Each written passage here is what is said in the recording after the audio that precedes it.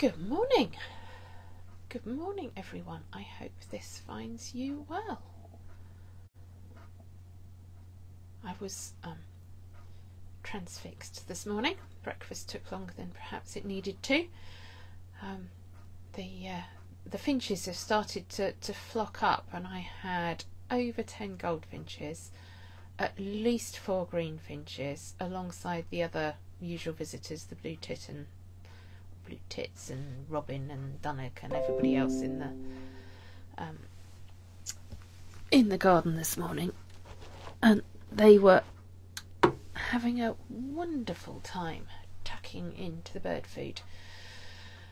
And now I've turned the sound off on the big computer, we might get some peace and quiet. Good morning, Barbara. Good morning, Barbara. Thank you for being there, as always. Lovely to see you. Did I miss you yesterday, or were you there? Can't remember. I don't think you were there. Right, okay. Yesterday morning was quite encouraging in several ways. At St Barnabas and at St Mary's, from what I've heard. Right, today the church remembers St Ignatius. So he's going to get a name check once or twice this morning. The psalm is Psalm, I'm going to say 82, and I'm hoping that's right. I think it's 82. Yes, it's 82. And the bit of Acts will be both familiar and not familiar, possibly. Acts 26:12 to 23. There we go. You were in the Cotswolds. I'm not jealous at all, Barbara. I love the Cotswolds. Jane, good morning. Lovely to have you as well. And nice to see you actually having a proper day off to start the week. Right. So Psalm 82, a bit of Acts 26, and St Ignatius. So St Ignatius is an interesting chap. He was a bishop of Antioch, and yes, I am reading the notes. A bishop of Antioch who was arrested for being a Christian, and he was then transported from Antioch in what we now call Syria to Rome. Now, the interesting thing was, of course, he didn't catch a plane. They couldn't sort of arrest him, put him in chains, chuck him in a plane and get him to Rome really quickly. They had to do it the long way round, overland and over sea, and that gave Ignatius a chance to write a lot of letters and to encourage people, encourage Christians in the various places he stopped in, and basically do all the things that he'd just been arrested for.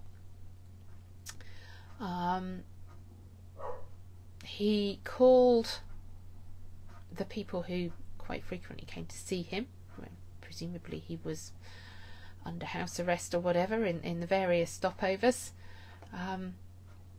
fellow travellers. And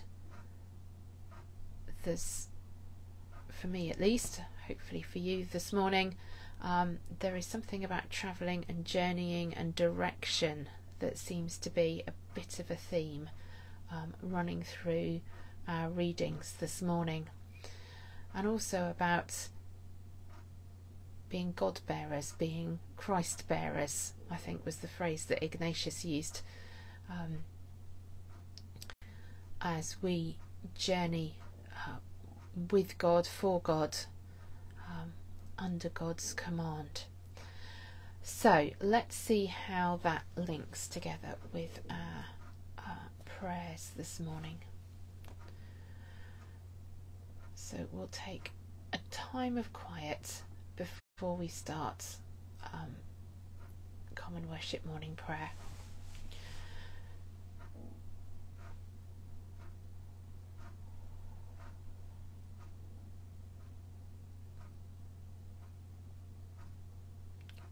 O Lord, open our lips, and our mouth shall proclaim your praise. Blessed are you, Creator of all. To you be praise and glory forever. As your dawn renews the face of the earth, bring light and life to all creation. May we rejoice in this day you have made. As we wake, hopefully refreshed from the depths of sleep, open our eyes to behold your presence, and strengthen our hands to do your will, that the world may rejoice and give you praise. Blessed be God, Father, Son, and Holy Spirit. Blessed be God forever. So the night has passed and the day lies open before us, and therefore we pray with one heart and mind.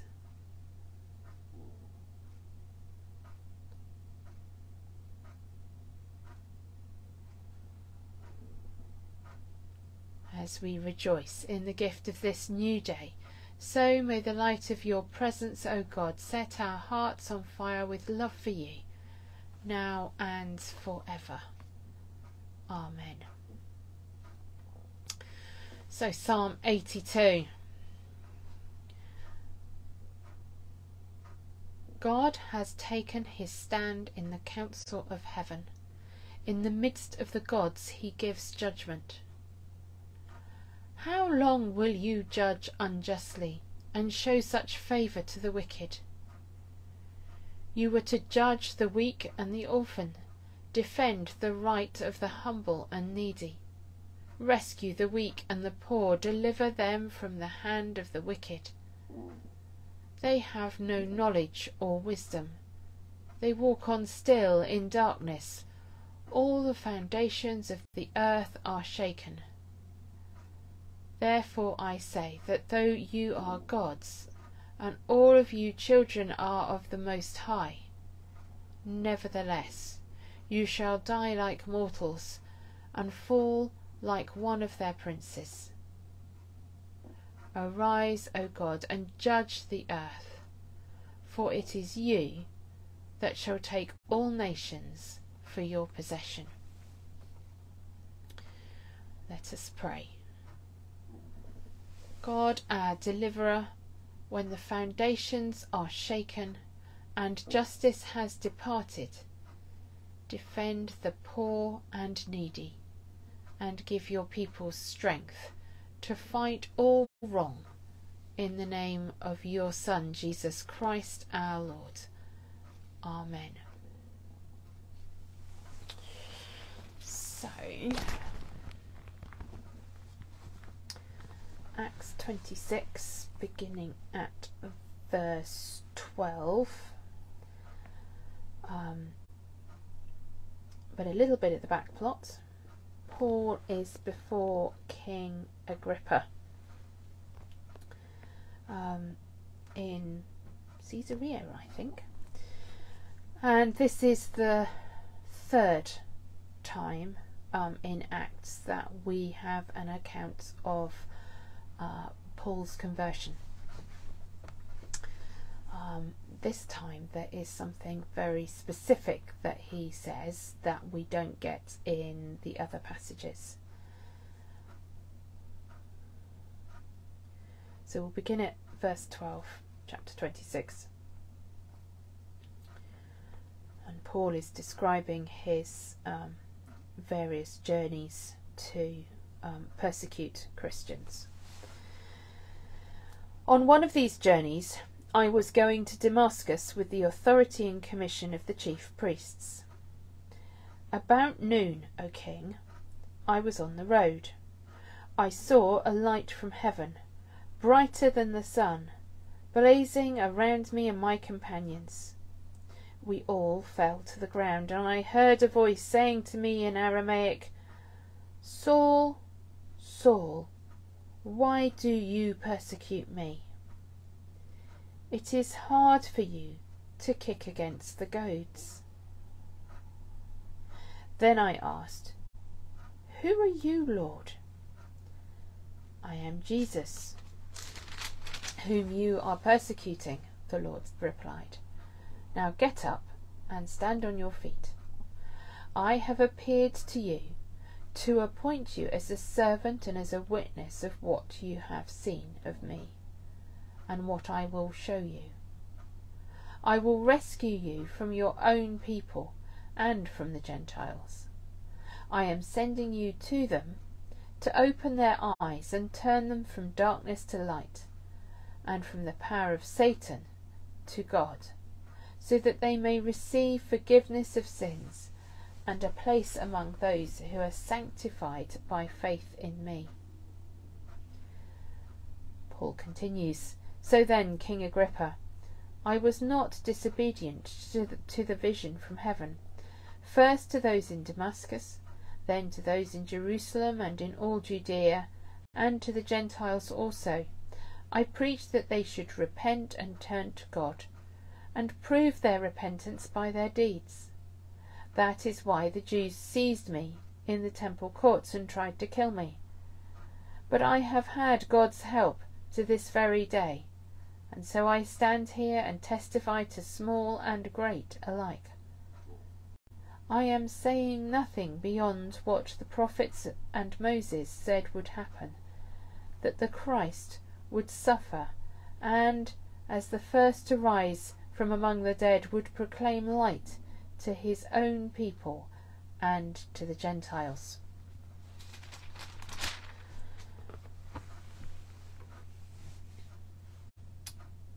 So I wonder if you spotted the bit that isn't in the other two accounts of Paul's conversion, and it's the bit about it is hard for you to kick against the goads. This is God.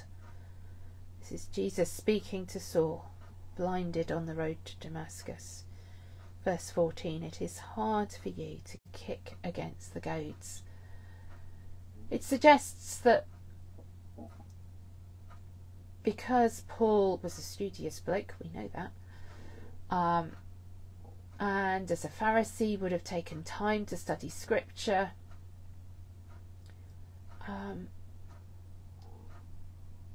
he was carrying this weight of seeing scripture and constantly denying what it was that scripture said in relation to Jesus.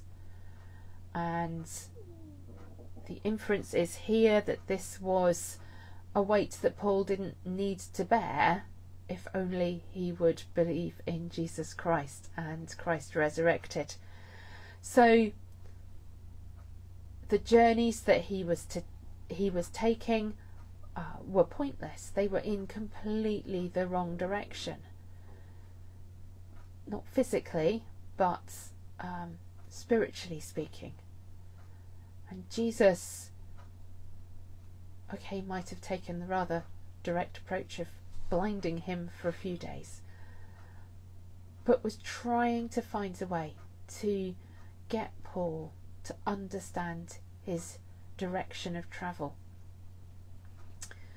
or what his direction of travel should be with Jesus in control of his life.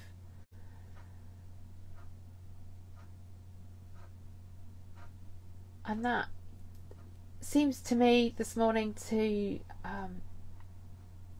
be echoed in what Ignatius was saying to those who came to visit him on his last journey to Rome, where he was martyred, just as Paul is in effect journeying to Rome to be martyred,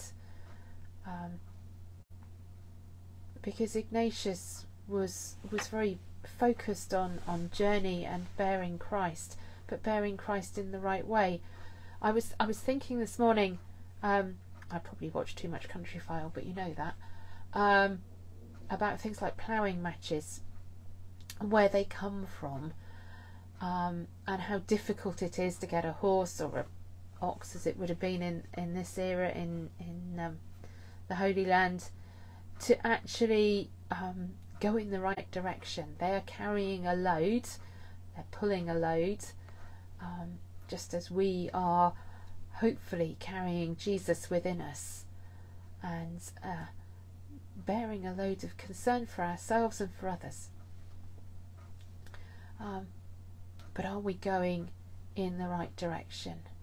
Are we kicking against the goad that stops us from doing things like falling in the ditch? Straight lines in ploughing matches aren't just there for the fun of it, although probably to an extent in ploughing matches they are, but their roots are in not getting into trouble, not getting into the wrong place. So not falling in the ditch, not hitting a big rock, all those sort of basic agricultural things. So are we going in the right direction? Are we listening to God the right way? Are we carrying Jesus in the right direction? And perhaps as we start as a benefice to think about what we might be seeking in a new vicar come next year, actually that needs to be part of it. Are we carrying Jesus in the right direction? Are we seeking the right direction?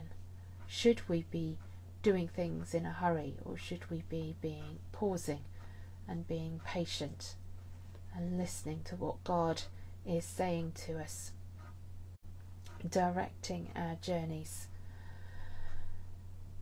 So that's my 2 pennies worth for this morning on that passage.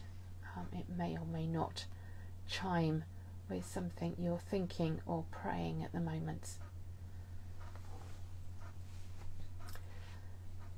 And we'll say the Benedictus together. Blessed be the Lord, the God of Israel, who has come to his people and set them free.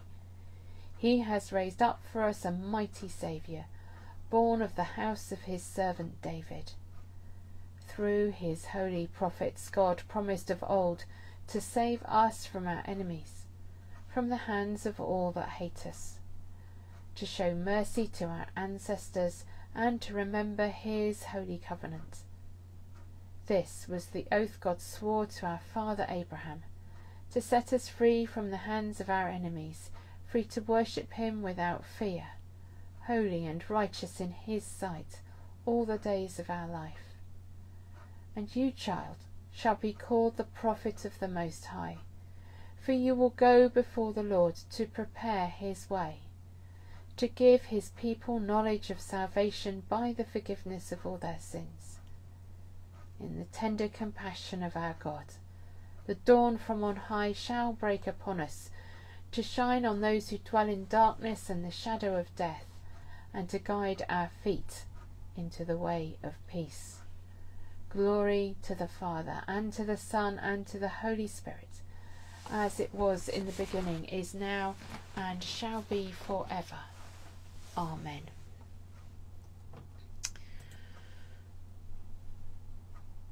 We turn now to a time of prayer. Prayer for the day and its tasks, for the world and its needs, for the church and her life, and for those we know who are in any kind of need, including some of those among us this morning. Lord, we give you thanks for this new day and this new week. As we commend it and ourselves to you, help us to journey with you, not to fight against the direction that you are pointing us in, but to accept the load that is your love, your purpose, your search for justice, that we might be journeying towards the light. Lord, in your mercy, hear our prayer.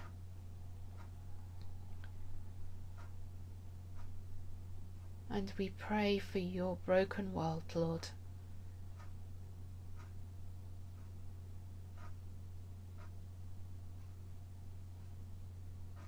We remember, of course, the situation in Ukraine.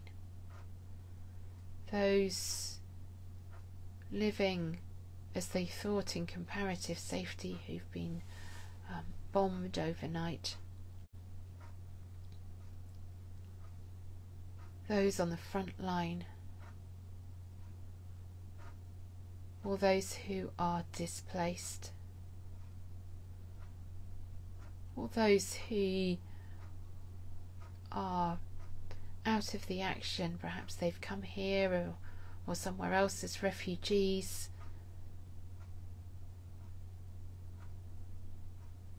And they're now deeply, deeply concerned about their families, their homes, their livelihoods. We hold them before you, Lord, asking you to bring them strength and encouragement to know you as their companion. We remember, Lord, so many other places in the world.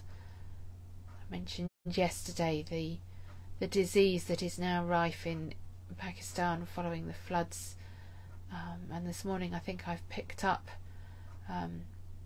is it Nigeria, where there are now floods as well. We pray, Lord, for those affected by natural disaster, which so often when it happens in areas or regions of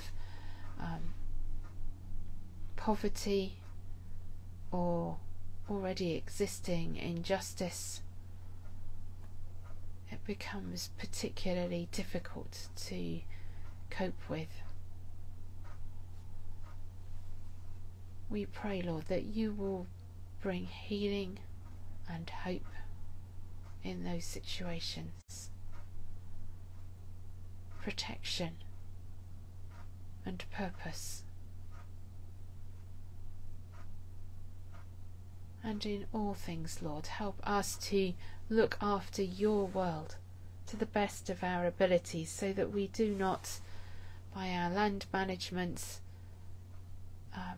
make the situation of climate change worse than it already is.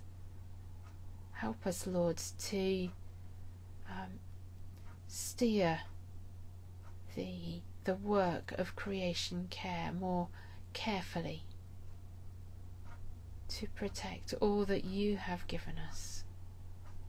Lord, in your mercy, hear our prayer. And we pray for your church, Lord, throughout the world, not just our little patch where we have our own concerns, but the church, the Christian church in so many places, Lord, Anglican and otherwise, particularly in places where they are struggling to be heard safely, not to put themselves at risk. So many, Lord, like Ignatius and Paul, like others in some Arab countries, like Iran, put themselves at huge risk by speaking out for and living their lives by example. Pray for protection on them, Lord, and encouragement to us by their witness. Remind us, Lord, of the sacrifices that you ask us to make in your name. Lord, in your mercy, hear our prayer. And we pray for all those known to us, among us, and further afield who are in need. Janet, I know you're with us. We pray for you wherever you find yourself this morning. Pray for healing and and encouragement.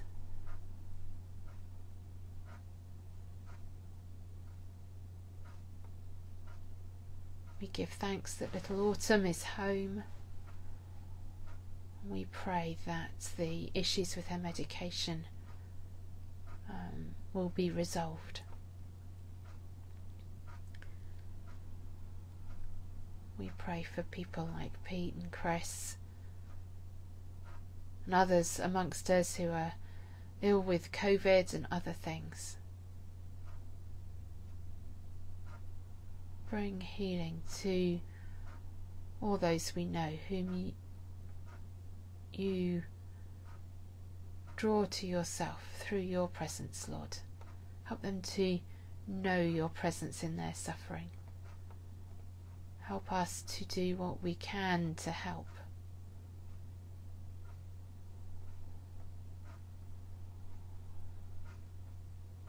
And we remember those who have died,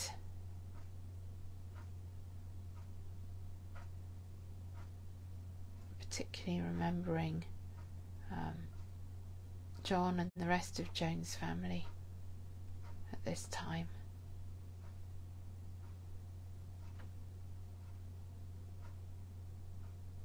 Comfort the bereaved, Lord.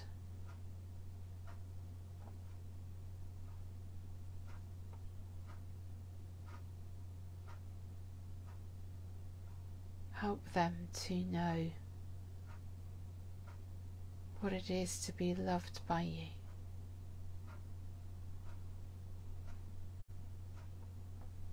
To experience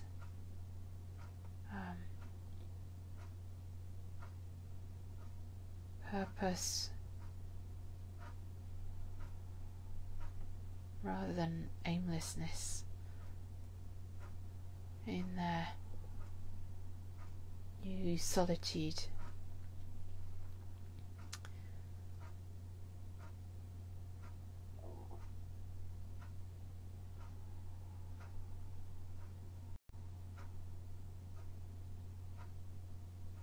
Lord, in your mercy, hear our prayer.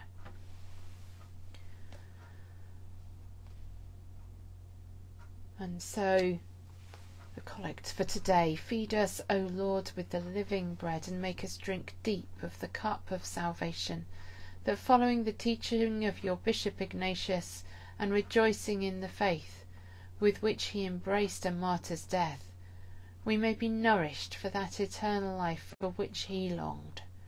Through Jesus Christ, your Son, our Lord, who is alive and reigns with you in the unity of the Holy Spirit, one God, now and forever. Amen. And so in confidence we pray as our Saviour taught us. Our Father, who art in heaven, hallowed be thy name. Thy kingdom come, thy will be done on earth as it is in heaven.